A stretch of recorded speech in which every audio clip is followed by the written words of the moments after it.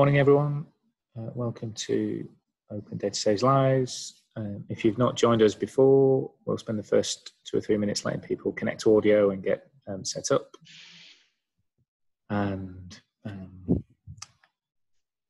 people to be fashionably late to a Zoom call. You can tell the ODI Leeds team with their t-shirts, badges and backgrounds. If you would like an Open Data Saves Lives badge, if you send a self-addressed envelope for the older people in the on the call, or send us an email, we'll try and organise you to have a Open Data Saves Lives badge large enough so you can see it on a video screen. These are the largest badges available to man. Just for future reference, if they can be non-reflective next time as well, Paul, because you're getting quite a lot of... Oh, mate. Sorry. I think it's the way I've sat. There we go. There we go, that's better. I like making Paul move around, it's great fun. Standing desks are always good. Yeah. Too much light at ODI Leeds, which is good. So people are still joining, which is great. And we'll keep filling. So, welcome to the, I guess, the summer recess of Open Data Saves Lives. We started in March, running it every week with people responding to the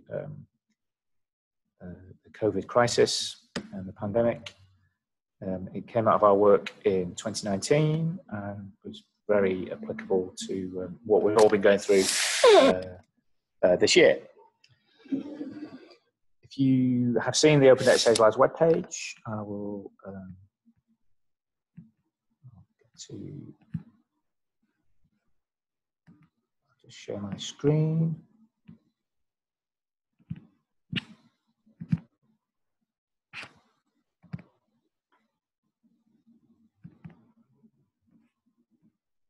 People can see that, yeah.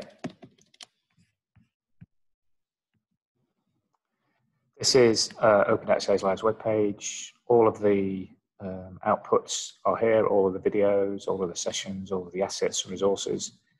And this is our approach to trying to put assets and resources in a way that's easily findable on the web to support all of our response to COVID and other aspects of data infrastructure to respond to health and social care in the UK. And it's also supposed to be a little bit of fun as well. So we're running sessions live, trying to be 45 minutes long, they're easily digestible, and we've got interesting speakers each week to join in with us. We're going to do 2 in August, 1 today, hopefully. And we've got 3 really fantastic speakers, which you can, the next session agenda here. So as people are still joining us, come on, internet. My name's Paul Connell, ODI Leeds. You can see Patrick Lake and Giles Dring, all with our fully badged up work. We've got Hannah Thompson, who's going to talk about building an open and collaborative COVID patient genomic biobank. Sounds smack on the money for what we do. Graham, friend of ODI Leeds, talking about linking data opportunities to what's happening in COVID and protecting vulnerable people. And Jared Keller, who I don't think has joined us yet, hopefully be here, but they did a piece of work around data stewardship. Oh, hi, Jared. How you doing? Working with the Health Foundation. And the Health Foundation had joined as partners at the start of this because they've written some really great work around how you not only, I think, stewarding data, but convene and steward a network to make an impact with data and open innovation, which I guess is what we're doing here. So how do you create the energy? How do you create the community? How do you create the ways that we can all work together as humans, not just machines, in what we do? So have a look at the webpage whilst you are listening to the talks, see what we've got going on, and also have a think about how you want to join in, because since our last Open Data Saves Lives session, we are very happy to have won a small amount of funding working with ODI HQ about how we can turn what the Health Foundation talks about a successful ecosystem around data and health into something that's sustainable. So that's how do we create a new institution that is open, shared, low cost, but massively impactful, into something that can work. So ourselves, the Health Foundation, Beautiful Info, ODI HQ are all working on that alongside working on Open Data Saves Lives. We've got 2 sessions in August. We've then got, we're going to run from September sessions every 2 weeks. And we've got some great speakers who are going to talk to us. So Anna Powell-Smith, who I don't think some of you might have heard, Dark Greener on Twitter, have a look at that. She's set up a new Institute for Public Data. So she's going to talk about filling the gaps in public data for the UK. Funded by the Joseph Rowntree Foundation, which is amazing. So she's going to, I'm guessing at the moment, so she's going to come and talk to us. We've also got Tom Reardon, who you probably know. He's going to come and talk to us in September as well about the track and trace system and what it means for a local authority. So that should be fascinating. We've had a number of good conversations with him over the last couple of months about how we can help and giving him some hints and tips for that. So that's going to be really good. We've got Trafford Data Lab lined up, who you might have seen some of their really good dashboards that they built for local authorities about understanding what's going on. So there's a whole bunch of people who are lined up to join in with Open Data Saves Lives over the next few months. And then if you want to join us in this discussion about how we build a new institution, with Mark Farrs here from Beautiful Info down there. If you want to talk to us, the Health Foundation, ODI HQ, Beautiful Info, about how this thing can grow and develop, please reach out. We've had a couple of really positive conversations with lots of people over the last couple of months, so please do join in. Okay, so before we start, if there's any questions, just put them in the chat. Someone's already said hello, which is great. And I am going to pass over to Hannah Thompson, who's going to tell us all about their biobank. All right, thanks, Paul. So I'm Hannah, Business Development Executive at Sano Genetics. So thanks very much for having me. I'm excited to share what we're up to with our COVID work. So Sano is sort of traditionally a matchmaking service for clinical trials and research studies, and we specialise in finding patient cohorts with specific genetic variants. Now we thought that might be useful for the COVID era, so we recently won an Innovate UK grant to build a patient-centric genomic biobank of those suffering from COVID-related illness, and we're going to use this opportunity to help accelerate research into something that's being called long COVID. So at the moment, there are basically quite a heavy research focus on the acute phase of COVID. So that's when you're sort of in hospital, you've got the virus, and you've got severe illness related to that, and people are trying to figure out why some people are more likely to get that, and then also obviously treatment and recovery methods to help those patients. But you might have noticed in the news that there's lots of patients with symptoms and illness for like hundreds of days afterwards. And basically that's not been a bit of focus of the scientific research so far. So we're trying to build a biobank that will help to capture that patient-generated data of those people who are suffering different types of illness over that time period. And we're going to match that with genotyping data. And that's really exciting. So we're sort of developing our research questions as we go and as we speak to collaborators, but essentially we want to understand which population should be shielding from coronavirus exposure, and to sort of let that population know exactly why they might be more at risk in a nice, open, friendly way. So we've got some money from Innovate UK, as I mentioned, for that. and our initial plans are to do 1,000 patients. And we obviously would love to do much more.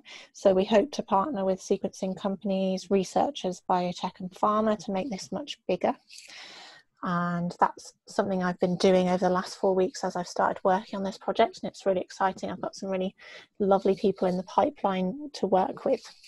And just wanted to show you a little bit more about our platform. So it's a really user-friendly way for patients to engage with scientific research. Patients and participants can actually decide exactly what data to share and what studies to join, which is really nice. And we have fully customizable surveys which allow us to easily collect longitudinal data. So if you're one of our collaborators and you suddenly think of another question to ask this patient population, we can do that easily because they're already engaged with the research and they're here on our platform ready to answer those next questions, which is really cool. And the cool thing about what we've already done and what we've proven over the past 3 years we've been operating is that we have home testing logistics all set up. So when we want to genotype certain patients, we just send them a saliva kit and then send it off to our sequencing partners, and that's all done and dusted. But I guess the most exciting thing about Sano's platform is it really works within our company values, which are to build and maintain trust with those that we work with. So we share regular updates with the patients and participants that we have. We know that it's frustrating for some to work with researchers and just not send them samples and then not hear anything at all about what happened with their sample or their research. So that's really one of our key things that we're liking, and our patients are really liking as well. So that's a sort of whistle-stop tour of what we're up to. It's very early days, but if you want to get involved, you can definitely email me at hannah@sanogenetics.com, or if you've experienced long COVID or you just want to participate in the collaboration or sign up to our newsletter to hear what we're up to, you can go to the website sanogenetics.com/land/COVID-19 and you can sign up there. And we're really open to any feedback or any ideas. It'd be great to hear if you'd like to get involved as well. And that was my whistle-stop tour for today, but lovely to chat with you all. If you want to ask me anything in the chat, then please do. Fantastic. So I've got a question which I've just put in the chat, and then there's another question about making the research open. So there's one of the principles that we've identified through Open Data Saves Lives is allowing patients to hashtag share my data. So are you looking at how your cohorts can share stories and feedback to each other? So if you like a support group, is that something you've thought about? Yes, we love the idea of building a community. We've actually just hired our full-time community manager.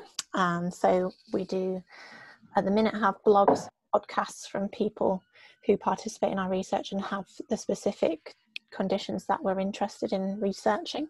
But I think, there's much more work to do to make it really community and be able to share directly with each other. But that's something we're working on.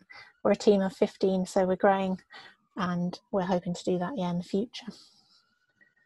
And then obviously sharing how you do that and the permissioning and I guess people would be great if you could share some of that openly with us, and then we could share that with others so that we don't continuously reinvent the wheel around IG and ethics, that we get it fixed once or twice and then people share and build on top of it. Yeah, well, at the minute how it works with our platform is you can sign up as a participant and then you'll be given the details of the studies, so the researchers that we are working with, and you're able to sort of toggle on and off on our platform, on your profile, where you'd like your data to go. So that's how we work it at the minute. But happy to share more with you Fantastic. guys and we've figure out if that's... So I've got a person. I think my mum's got long COVID, and Paul Clark from BI. It looks like his partner's got it as well. So there's it's very common. Exactly.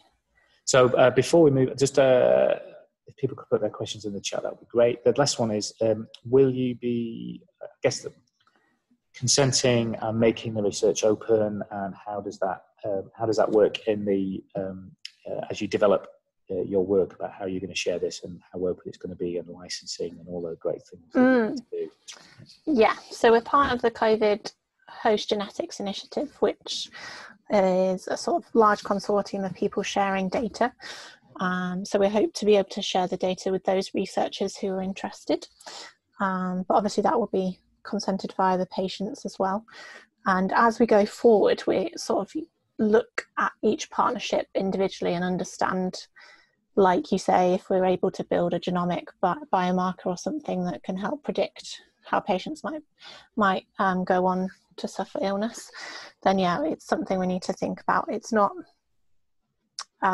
in our company isn't specifically looking to commercialize anything, but we do want to work with people who will bring impact into this. And if it is through commercialization of things like that, then we just need to be open with our patients and our participants and see if they want to be involved in that kind of work.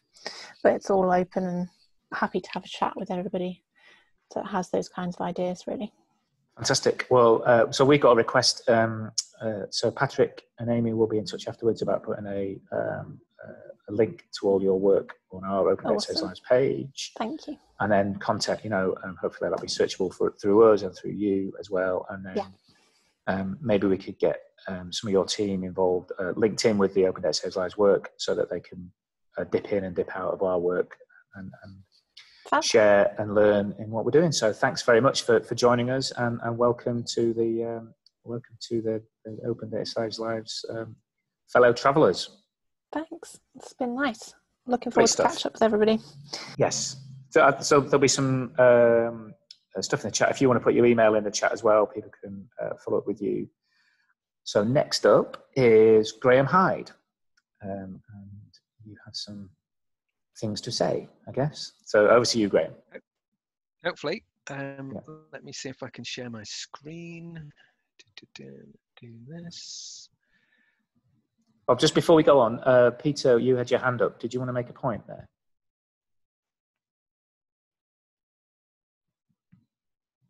Peter Wells.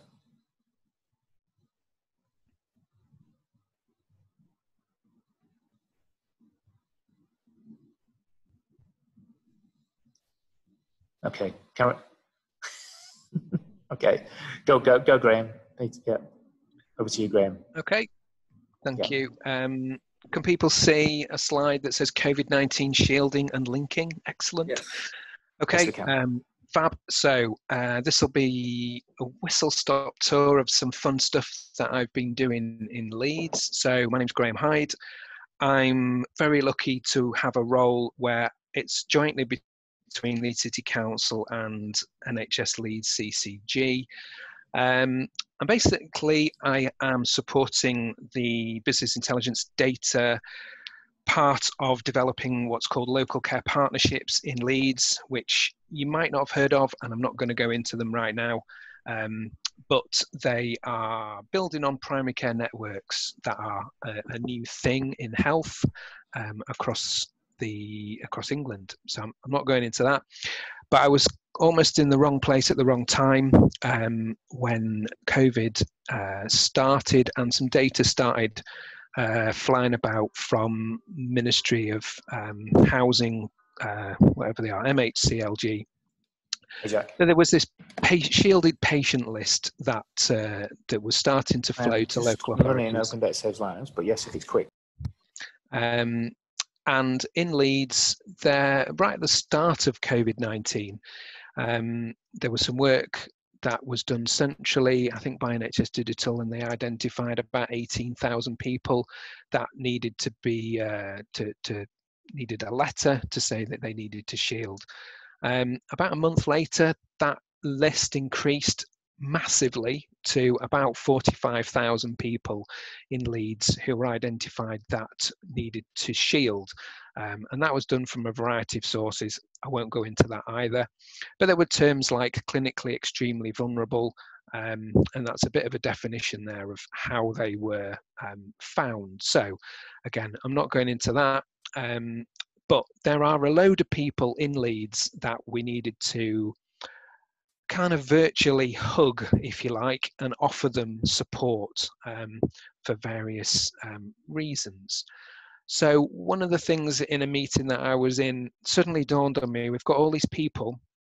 How can we be assured that each of those 45,000 people that has been identified is receiving the support that they deserve or they need during this COVID-19 crisis? How can we as a city assure ourselves that we're doing the best that we possibly can for all of those people, and essentially that no one is falling between the cracks? We certainly don't. We certainly want to offer a service to everybody wherever they live. So in that shielded patient list, we were getting the NHS number, so possibly job done. So that NHS number was good. It was the data was pretty well. It was accurate. So that actually meant that we could then link that patient list to other health data sets, such as which GP practice they were registered at, and various demographics data from primary care that is captured in Leeds. So we were able to link to ethnicity, which is a pretty hot topic around COVID, and also how these people preferred to be communicated to. So that possibly was job done. And then, as ever, somebody wanted a dashboard, and I sort of pushed back on it. But actually, we've been doing a dashboard. It's now stopped, thankfully. But it was just a position of where we were in terms of the total number of people who were being asked to shield, broken down by various kind of age bands. And actually, there was another job to do. So if you had received a letter saying you should be shielding, on that letter, there was also an option to proactively register yourself on a telephone line or on a website to say, yes, I can confirm that I've received a letter, and actually I could do with a bit of extra support.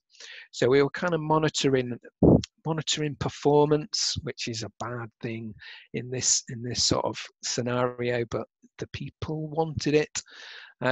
So kind of by slicing and dicing the data, we could then just do a rough percentage of those people who had put their hand up and proactively registered that they needed some support against the total number of people in those age bands or whatever category who had been asked to shield. So we've done some slicing and dicing of ages. Ethnicity, as I say, is very, very hot topic.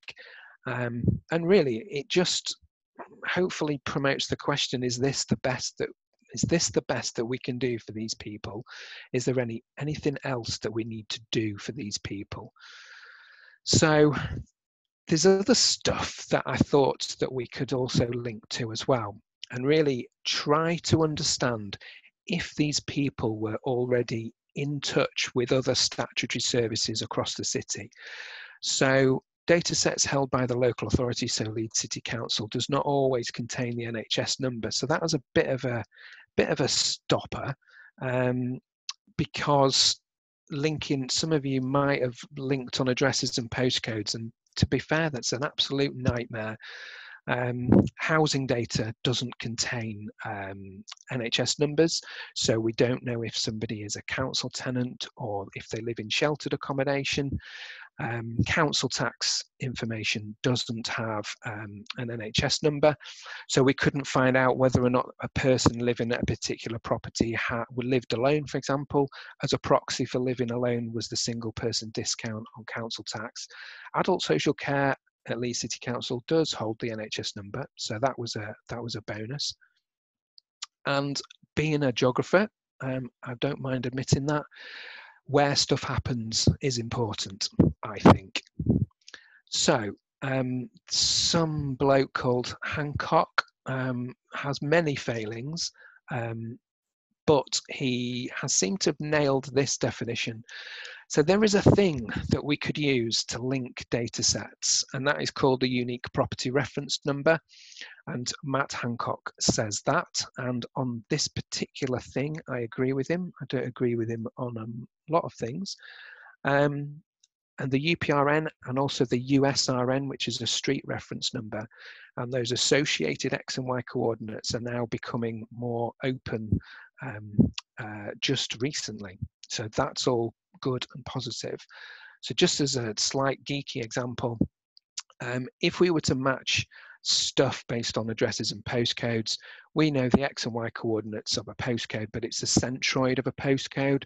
As we all know, a postcode is about 13 to 15 addresses. But actually, if we're using a UPRN X and Y coordinate, that is the X and Y coordinate of every single property. So we're getting much better accuracy. So I think where you live has a direct impact on your health and well-being and your health inequalities. As I said, postcodes sometimes have spaces, don't have spaces, have zeros, have O's.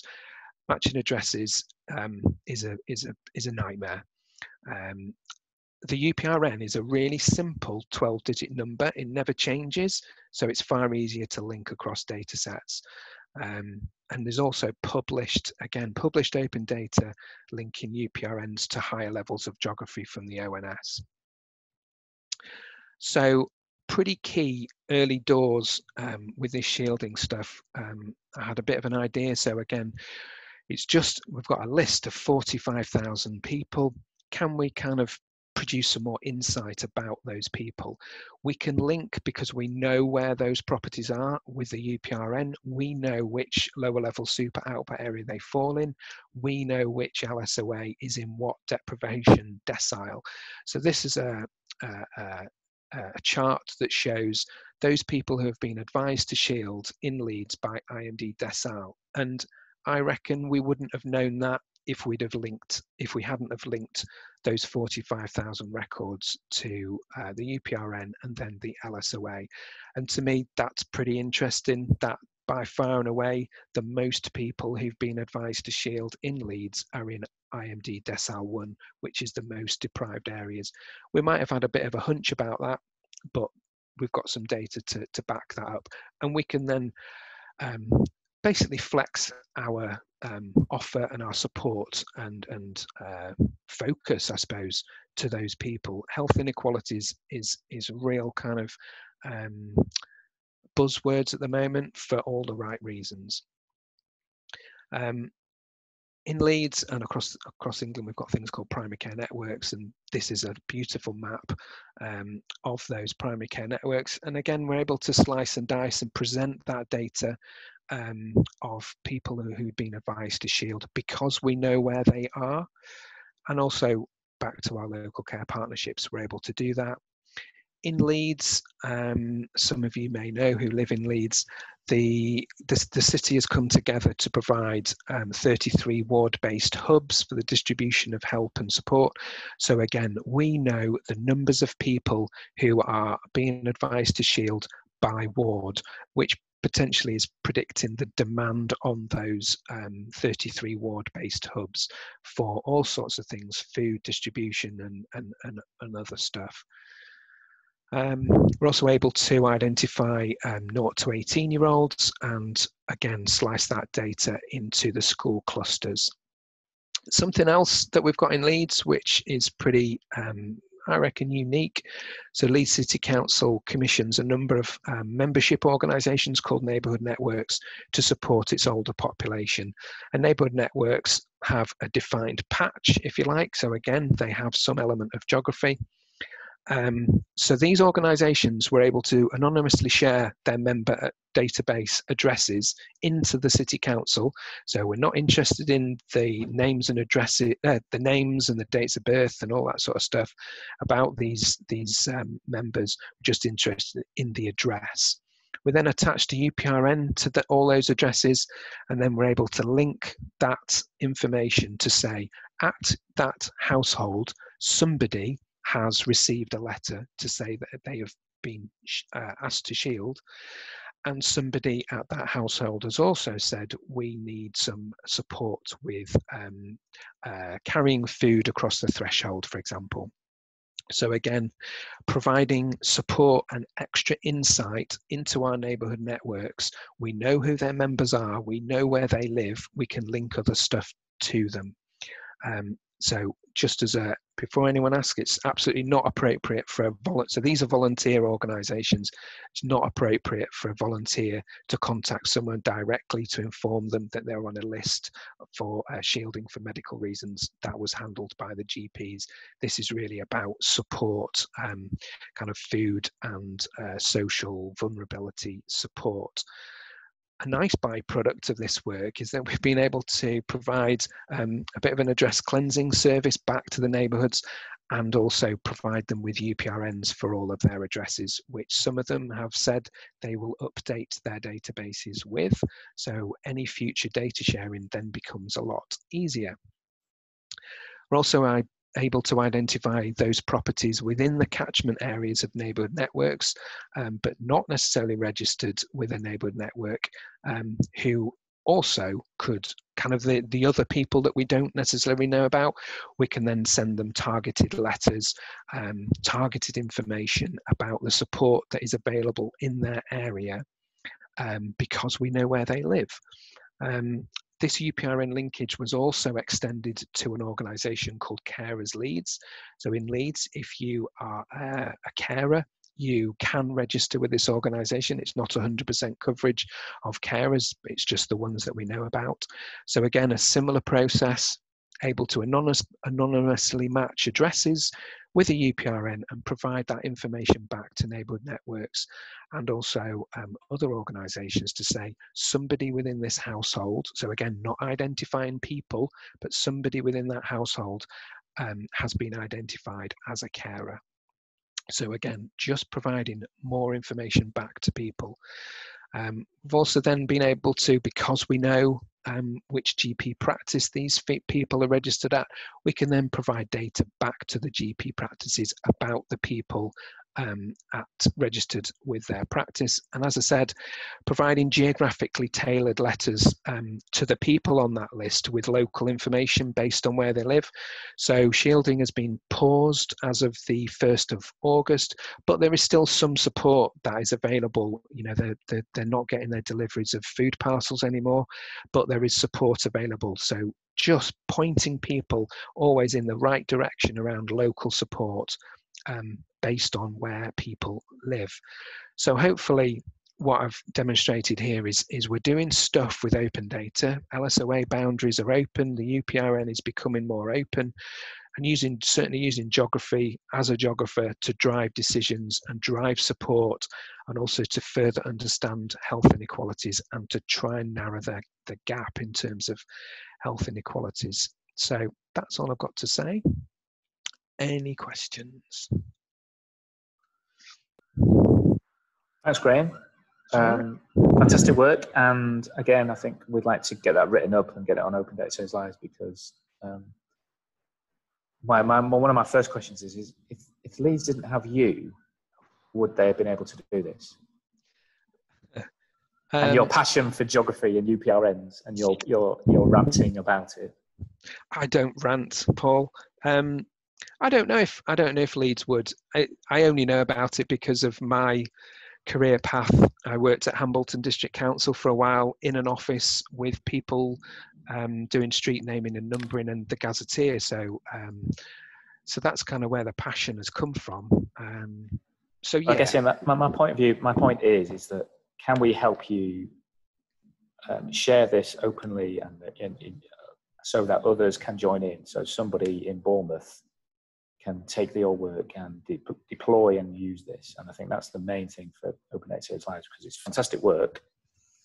And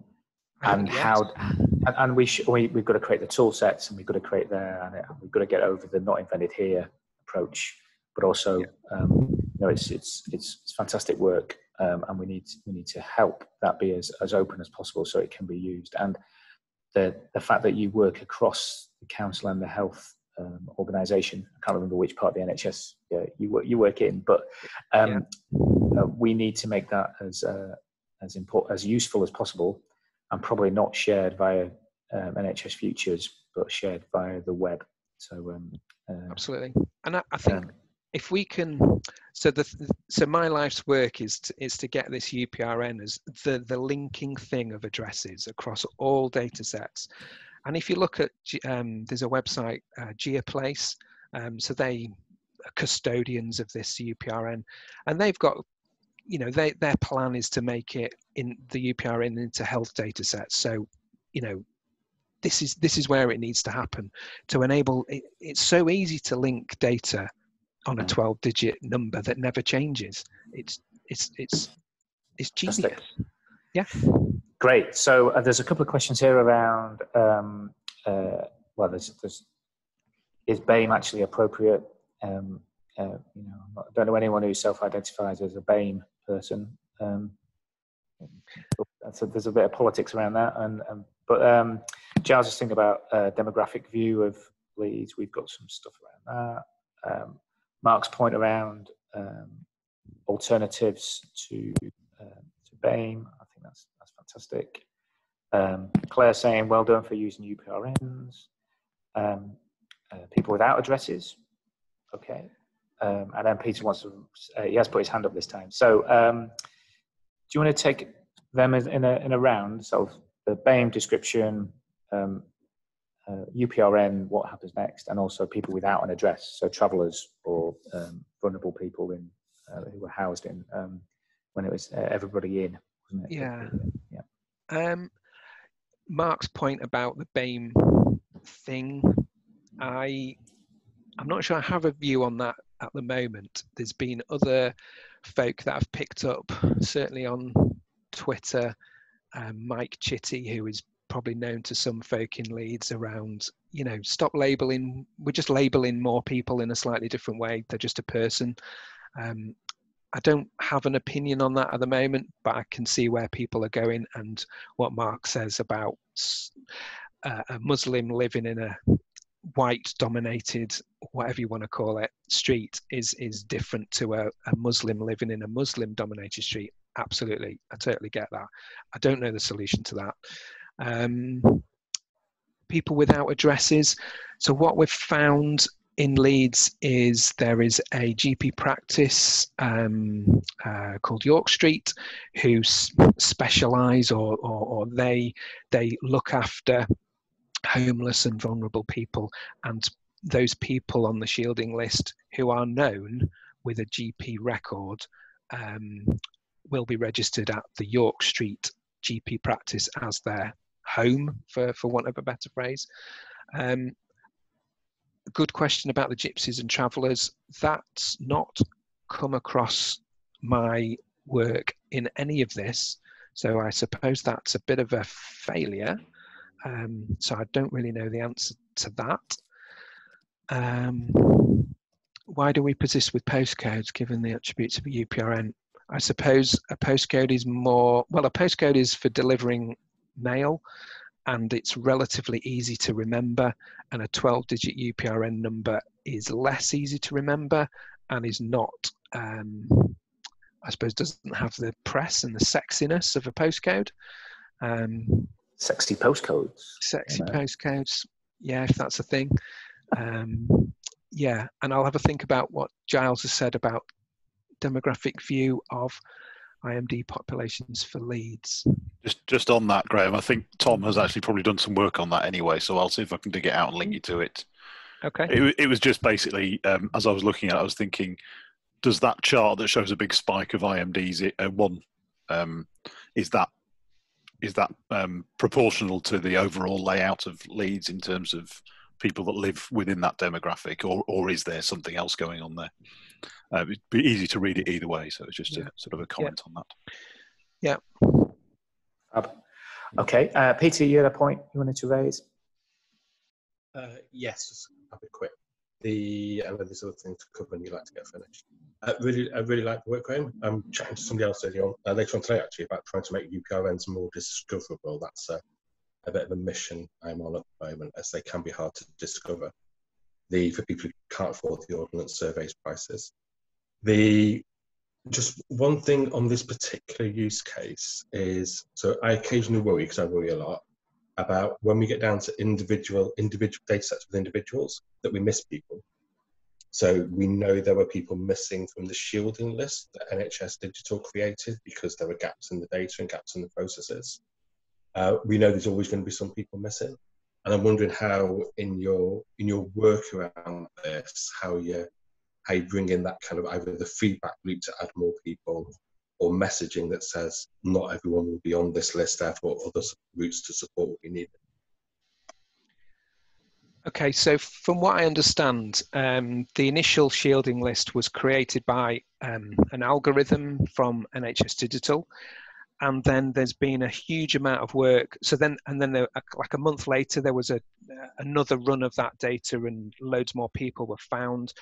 Certainly in Leeds, there's been data submitted from Leeds teaching hospitals into that shielded list.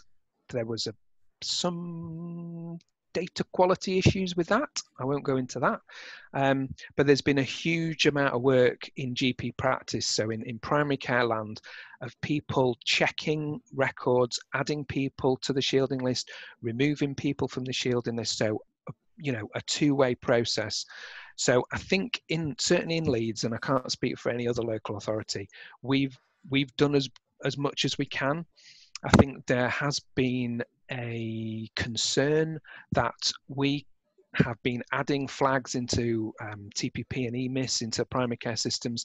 How does that information get sucked out and fed into NHS Digital and the shielded patient list? We kind of can do everything that we can in Leeds, but it's that in the background national system. Some of us don't have as much confidence in that as we possibly should, because we just don't think it works. Yeah, I'll say no more on that either. Maybe we can pick it up on another session. And I think Alistair's obviously here from NHS Digital and their open data team. So there's we have got a line in to that, and I think that's one of the great benefits of Open Data Saves Lives is that we can have that chat in the open, and you know. No, more than happy to feeding. So amongst friends, yeah, no, because I mean, it's interesting. So it's feeding in through GPES, so the GP Extraction Service, I believe now. I need to check that. And also, we've now published more open data on that. So if you go back to our Open Data Hub, you can now sort of see some of that breakdown. And I think we've started flagging, or will be flagging, where clinicians have added folks versus the algorithm. And you can see there's lots of interesting things going on there. But yeah, I mean, yeah, it's evolving still. But yeah, there is more open data on that if people are interested. So if you go to our hub, you can see a bit more detail on there as of last Thursday. Great. I feel NHS Digital Open Data full session. You know, what you got, where it's coming, what's in the pipeline. We've got vaccinations coming up now. So that's on next week. So permission to contact people volunteering for trial, so we can see which. Leeds is doing really well, by the way, in terms of people volunteering, being altruistic. So there's some more stuff coming, but happy to have a chat about that. But yeah. Fab stuff. So that was really great, Graham. Thanks for your support and help about Open Data Saves Lives so far, but also that's great, great work. So thanks for sharing. And I think we need to help you write that up so it's easy to share across the country so people can use it. So fab. Okay, so next up is Jared. I'll let you describe what you're doing and who you are. Over to you, Jared. Thanks, Paul. Can I ask, is the 11:45 deadline a hard stop? No, it's an ambition of mine with all my video calls is to try and do everything under the hour and get a bit of time back for us all. Gotcha. Okay, I'll do as much of a whistle stop tour as I can. Yeah, cool. Let me just if it's good stuff, we should stay on. That's the thing. Yeah. Okay.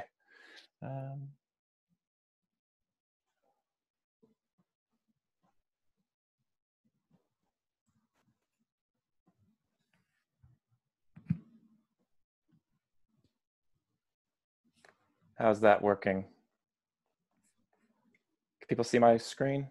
Yeah. Yeah, cool. Okay. So this is so this is COVID-19 and new models of data stewardship. I put COVID-19 in the title because everyone else had COVID-19 in the title. But this project was actually scoped and started up before we went into lockdown. So a kind of balance we tried to strike with this research was make it useful for the current pandemic context, but also continue to have that kind of longer vision and make it relevant for a post-COVID-19 context as well. So you'll see that coming through in the research. It's trying to meet, satisfy those two masters. I'll just talk about a bit of background to the project and the report that we just published. I'll mention the 3 use cases and their relevance to COVID-19. I'll talk about our general recommendations and then some key specific COVID-19 takeaways. If you don't know us, I come from the Open Data Institute. We work with companies and governments to build an open, trustworthy data ecosystem where people can make better decisions using data and manage any harmful impacts. ODI HQ, ODI Leeds, very connected, so you're probably very familiar with us. But the Health Foundation are an independent charity committed to bringing about better health and healthcare for the UK. The context for this bit of research, like I said, it started off before coronavirus and COVID-19. And the real challenge that which Adam Steventon, Director of Data Analytics at the Health Foundation, put really succinctly is healthcare systems are seeking to accelerate the adoption of digital and data-driven technologies. While medicines and drugs are tested within randomized controlled trials, the approach for digital technologies is that they are tested in the wild and adapted over time in response to learning. And what he goes on to say in his foreword for the report is that often these new data-driven technologies are developed by private sector innovators, and so you need to, in order to perform an appropriate evaluation of that technology, you need access to data from that private sector organization and public sector organizations, and as we found in all the workshops we ran, contextual data from other aspects of society, and you need to be able to bring that all together in some meaningful way.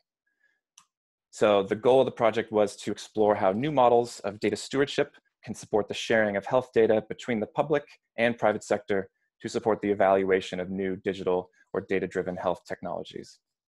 I think a really useful comparison for evaluations is in terms of pharmaceutical drug trials, which Adam mentioned in his foreword, where those will go through 4 stages of assessment and evaluation.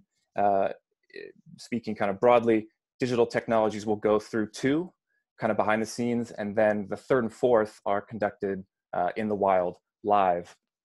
And so that makes it really difficult to kind of continue to assess the impact of those technologies, because it's much harder to control or identify and isolate your variables, and the impact of that technology is live. It's much more widespread. One thing to be aware of from the title of this project, so applying new models of data stewardship, what do we mean by data stewardship? Stewarding, the way that we talk about it at the ODI, is stewarding data involves collecting, maintaining, and sharing data. And this includes making decisions about who has access to it, for what purpose, and to whose benefit. So what we were asked to do was to identify ecosystems where data wasn't being shared, wasn't flowing, and try to identify how to get data flowing in the right way. And part of that might be what we're calling data institutions. The term is still being defined, but essentially, could you create or install an institution within an ecosystem that would help to kind of balance competing interests, or give you independent third-party stewardship so that data can flow, so that organizations, sources, and users can feel comfortable sharing that data. So we did 3 use cases. We thought use cases would enable us to go really concrete and look at concrete challenges, and then zoom back out from that and give kind of overarching lessons and takeaways. The first one was digital first primary care services, so things like Babylon, GP at Hand, and your first interaction with the health and care system is digital, and then through that service, you are then directed to other digital services or other non-digital services. We thought this one would be worth exploring because of the power dynamics between private sector innovators and evaluators. As I said, most of these use cases, kind of almost just through serendipity, ended up being particularly useful in a COVID-19 context. So in a pandemic, in a lockdown, when people still have continuing health needs that they need from the NHS, how do you ensure that you are directing people through the health system in the most efficient, effective, but also safe way? And part of that is through scaling up a lot of digital first primary care services. The second one we looked at was online information and misinformation and its impact on vaccine hesitancy. So how might evaluators assess the impact of online misinformation on not only vaccine hesitancy, but ultimately the health of individuals and the population as a whole. We thought this was worth investigating because online platforms, while they sit outside the health sector, they nonetheless impact on public health. And so therefore might want to be evaluated from someone like the Health Foundation. Obviously, this also has a real pertinence to COVID-19. I think we can already see a lot of misinformation being spread online, not only about coronavirus, 5G, but also potentially looking forward to, if there is a vaccine developed, already a lot of information and misinformation swirling around that vaccine. The third one we looked at was patient flow automation tools. These are tools designed to really just nail your real-time data flows within a hospital or a health sector. And then not only that, but be able to start modeling the flows of patients through your hospital or resources, and then be able to take actions based on those predictions. So maybe the model shows that there's generally an uptick in the need for beds in a particular ward in this month. Therefore, you need to start creating space by taking patients and moving them to different wards or out of the hospital. It's about identifying those peaks and bottlenecks and taking steps to alleviate them. We thought this would be interesting because it doesn't directly interact with patients. So as far as the main recommendations, this one, which I've worded as, I guess, kind of tongue-in-cheek, be more empirical, AKA do science. And what we realized when we started having our workshops was that there was an expectation that, particularly within the Babylon use case, that a data institution could come in and it could balance those competing interests and could leverage private sector organizations into providing access to data, or maybe the models that sit behind their services.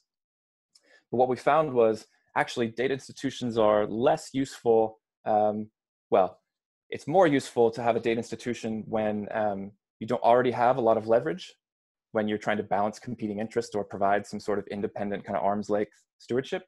But in this case, we found that the NHS has a lot of leverage here to dictate the type of data that they need in order to perform an appropriate evaluation. And that's because private sector organizations, companies want access to the NHS market. Therefore, we recommended putting specific recommendations, well, not even recommendations, requirements and clauses within contracts at the procurement stage to say, yes, we're going to need access to this type of data for this purpose, for this evaluator. And linked into that, we also recommended that innovators should get evaluators in the room early on to start arranging that data collection, because what the evaluators told us in our workshops was that often a company and an NHS trust would say, we want you to evaluate the impact of this technology, and a year after it had been implemented, and the type of data you need. And I think what's been coming out in this session is that you don't just need health data and data from a commercial organization. You need contextual data. You need data from local authorities. You need data from geography in order to help you identify and isolate your variables. And that needs to be collected from the beginning. So that's why we boiled it all down to be more empirical, aka do science. And the next step for this is to get evaluators connected with the NHS to actually start putting that into contracts. The second big recommendation was evaluators, and actually just a lot of organizations in the health sector who regularly collect, store, use, and share data should start thinking of themselves as data institutions. And this gets to a point that we try to make, that data institutions, the way we talk about them, don't necessarily need to be, you are creating out of thin air a new institution to sit within an ecosystem. It can also be about existing organizations taking on new roles and looking to take the data that they have, that they've acquired, and with appropriate permissions, then make that data available, findable, accessible for other organizations for other purposes. So we recommended that they look to repurpose the data that they collect through just naturally going through the process of an evaluation, and look to repurpose it for another evaluation that they might themselves do, or to share it more widely with academic researchers, other evaluators. And so a next step here is to work with organizations like the Health Foundation to explore what would that mean, what types of things would you need to do, how would you need to change permissions in how you collect data in the first place, so that the subjects of that data know that you are then going to use it in a potentially different context. What does the IG look like for that sort of arrangement? And then finally, lessons for a post-COVID world.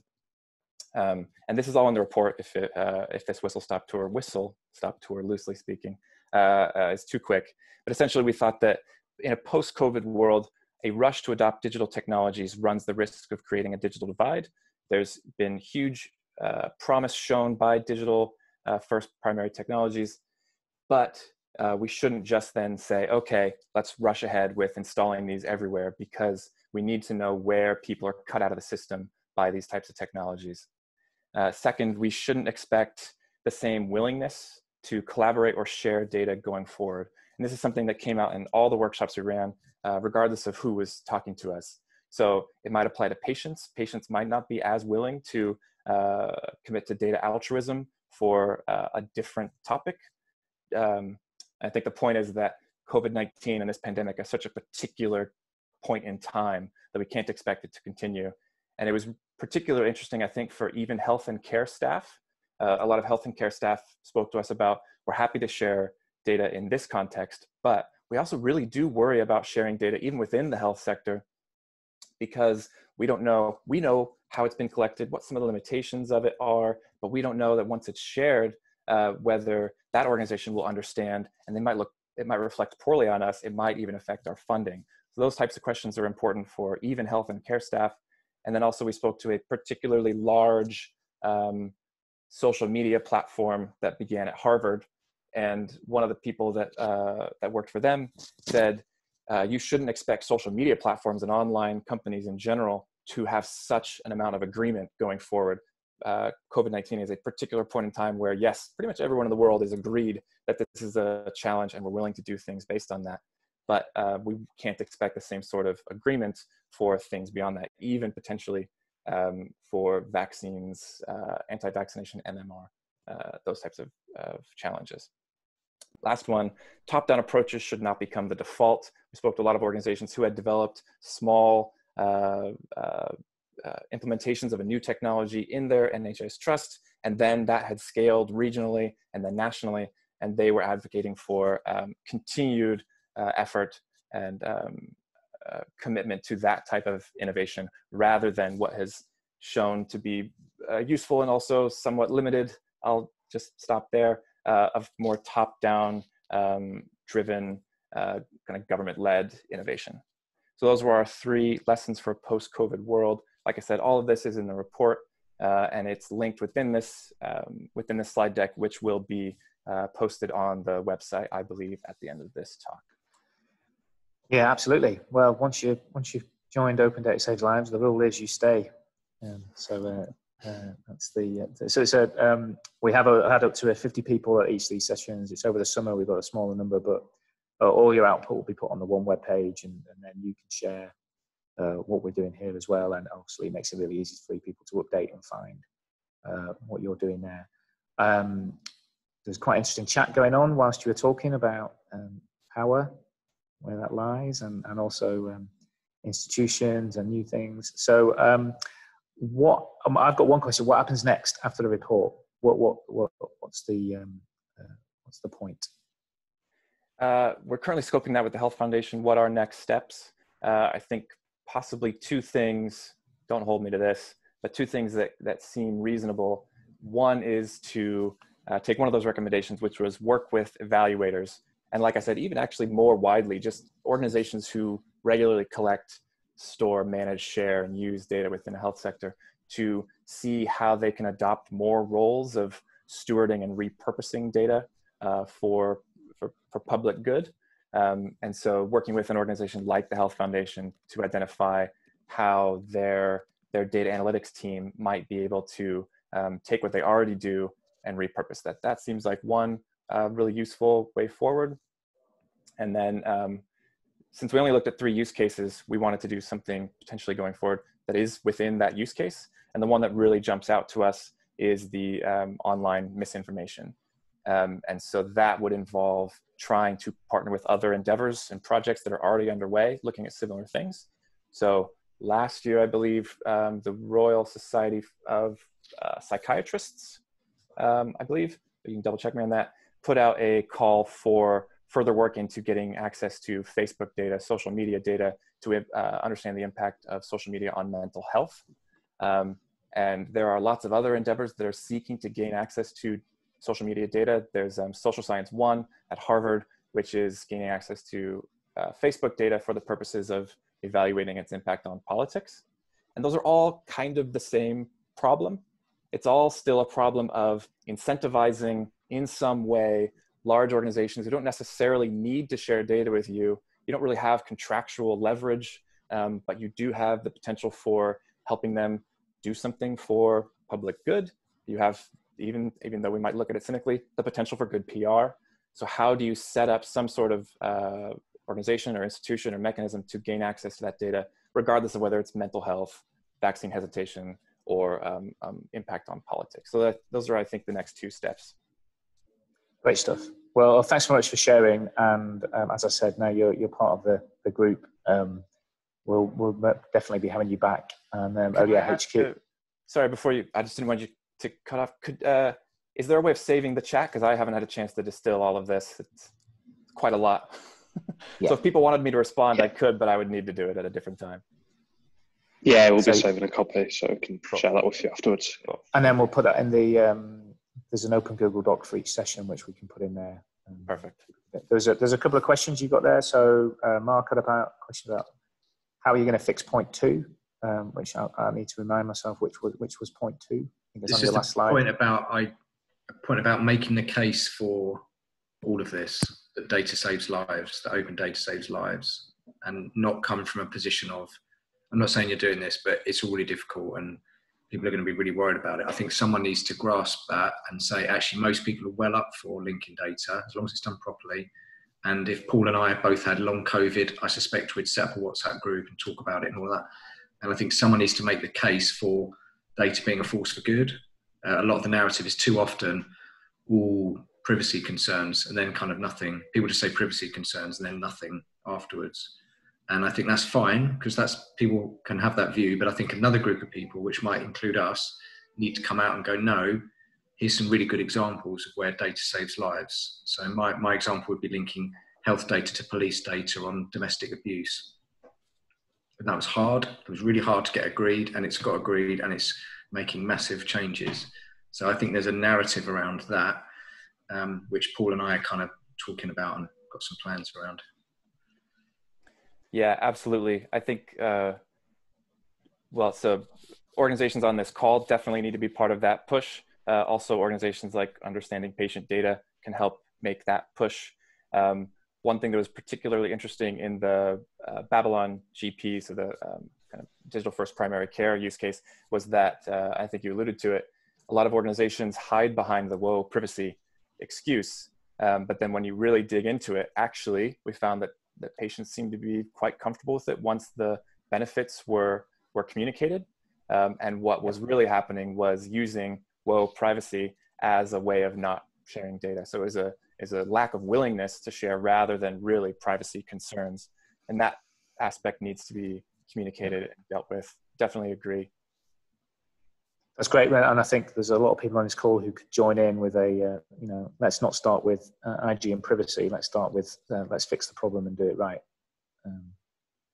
And also not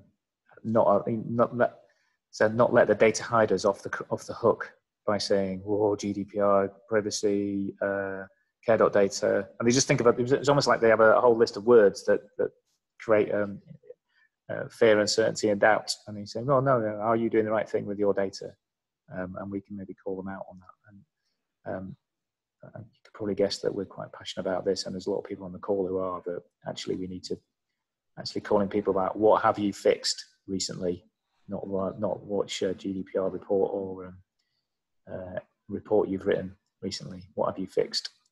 So that's really good. So thanks, Jared. There's questions in the chat. Would anyone like to make a point before we finish off? So there's Gemma's point about unintentional bias. Yeah, we definitely need to do that, and we all need to do that together, because doing it individually is really hard. So yeah, getting that out there. I'm going to finish off. We'll be in touch about the next session on the 27th. Anna Powell-Smith's going to join us for that. We're probably going to get Chafford Data Lab talking about their really cool COVID tracker things for each local authority, which has already helped my mum and dad, who were really worried, then looked at it and said, well, there were no cases in Scarborough, so that took a lot of stress out of their system. And then we've got probably one more talk that we're talking to a number of people about. So we're going to do the same thing again, 3 talks, then a conversation. And also, if you want to talk to your organisations about joining in with Open Data Saves Lives, we don't own it. It's something we've started. ODI HQ are supporting us with their data institution stimulus fund piece. Giles is on the line, is leading that work. We're also talking to a number of other people about how we amplify and accelerate our work here. So yeah, please do join in with what we're doing. And I'm 5 minutes over. Apologies, everybody. But yeah, we're there. Okay. If there's nothing else, goodbye, and we'll see you on the 27th. Take it easy, everyone.